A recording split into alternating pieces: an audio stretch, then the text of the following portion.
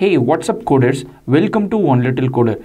Text to image has been exploding since Stable Diffusion was launched, and starting today I think text to video is going to explode because at this point we have got two models really good. One is open source, that is like hosted on Model Scope. The second one is the very famous Runway has come up with a new model called Gen 2. If you are not familiar, Runway already has a Gen 1 model. Now they have a Gen 2 model which they are calling the next step forward for generative AI. So what we are going to do in this video is we're going to explore Gen 2 model. We're going to see a couple of use cases and I'm going to show you how Gen 1 model works, and we're going to do all these things end to end in this video. To start with, what is Gen 2? Gen 2 is the second version of their video generation model, AI video generation. What is AI video generation here? Just like AI image generation, you give a prompt and that prompt helps the AI create a new video in itself as opposed to just an image. As you can see the demo here, you can see here how it works. So you give a prompt. Once you give a prompt, that prompt can be used to generate a video. This was until Gen 1, but with Gen 2 now, you can actually give a text and also you can give an input image. So you can give a text and you can give an input image, which is very similar to what we used to do with image to image in Stable Diffusion. If you are familiar with image to image in Stable Diffusion, we used to give a text prompt and we also used to give a driving image, which we'll use to finally create a new image using image to image. The same thing here, you have a prompt and then you have an image and then that is going to generate a video. Let's go step by step. What is the first model? The first model here is the prompt says the late afternoon sun peeking through the window of a New York City loft, and you can see that it has actually generated that image, that video. So the prompt is given and that video is generated. Next is you can give text and also you can give image, and then that gets converted into a video, or AI is going to create a video based on the text and based on the image. So here in this case, it took anything from its latent space to create the New York City loft, but here it made sure that it is using the input image as a driving image and the prompt to create something. What is the prompt here? The prompt here is a low angle shot of a man walking down a street illuminated by neon signs of bars around him. So you can see the neon signs around him, and also the man with the same costume you can see has been taken from this picture. And what is the third model? The third model is do not give a text, just give an image as an input and that can generate video for you. So input image and that has been now created as a video. I think this is one of the most popular use cases I can think of, because a lot of people sometimes wants to create Instagram reels or YouTube shorts, TikTok videos. For them, sometimes one particular image has to be, let's say, zoomed in, panned, or made a small animation out of it. That is exactly what it is doing. It's generating a video using a single driving image, and they're calling it variations mode. Maybe I think it's going to generate different variations in the latent space, and probably it is going to combine all these things together and then stitch. That's what people used to do with Stable Diffusion, but that seems probably what they are doing here.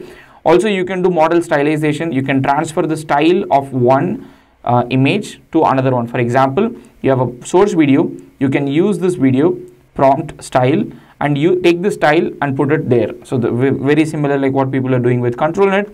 And also you can do Storyboard. You can turn a full like mock-up into an animation render. Like you have this, right? This is what people have been doing with Gen 1, if you know. So you have an input video and now that has been converted into, like, you know, the skyline shot or something, like a shot from the sky. And finally, you can also do mask. Like you have a dog, and then you can select the dog and then say this is what you want to modify. For example, you have the input video, a dog with the black spots on white fur. Unlike an image, here the frame is actually moving. So I guess probably they are actually capturing individual frame and doing it, but I'm not sure. So you can see the dogs moving. The reason why I felt that they're actually capturing different frames and doing it is when the dog is moving here at this particular, I don't know if I can pause it.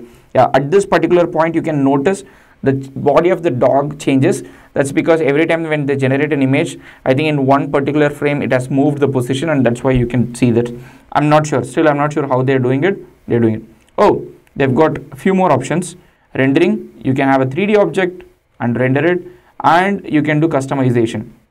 What is customization? You can basically do all of these things together. Like you can, whatever you're doing, you can do customization. There is a human and you have everything together. So now if you want to know how does it feel, so they have done some survey, it seems, based on the user study. Results from Gen 2 are preferred over existing methods of image to image and video to video translation. Very surprisingly, they did not compare this with Gen 1. They compared this with Stable Diffusion 1, they compared this with Text-to-Live, but they did not compare it with Gen 1, maybe because it's not open completely.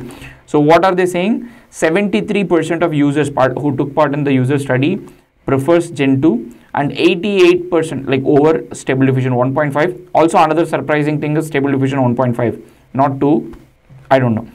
Now another surprising thing is 88% of people prefer Text-to-Live over prefer Gen 2 over Text-to-Live. All well and good. The only caveat here is I have no clue how to access this model at this point. I went to Runway, it is not there. I went to Discord, it is not there. They have a paper, you can check the paper if you want technical details. So that almost takes us to the last section of this video. But before that, I would like to quickly summarize. Gen 2 is the next step in text to video generation, or in fact AI video generation. Now you can generate it with just text, model 1. Model 2, you can generate with text and image. Model 3, you can take an image and generate a video. Model 4, you can do stylization. Model 5, you can do storyboarding. And model 6, you can do mask. Model 7, you can do rendering. And model 8, you can do customization at different levels. You can have different images and then you can get high quality or high resolution, high fidelity result. Now I'm going to show you how if you have gotten access to Gen 1, what would you do? So I've got this video, the same video that we have got here, which is the dancer video. So I'm going to go to the Discord where Gen 2 I can generate. I'm going to go to one of the channels here and I'm going to say Gen 1. So the prompt that I want to give, Gen 1 fireman with superhero with fire balls. And I'm going to add this, upload a file, select the file and send it. So I've sent it right now. You can see that it is getting uploaded. It is a 5 MB file. So we have our final video generated. We got a message and we also got the parameters that were used. We're not doing any upscaling, but you can see the parameters including the seed value, and you can see we didn't upscale. So let's compare this. Oh, it's not bad actually.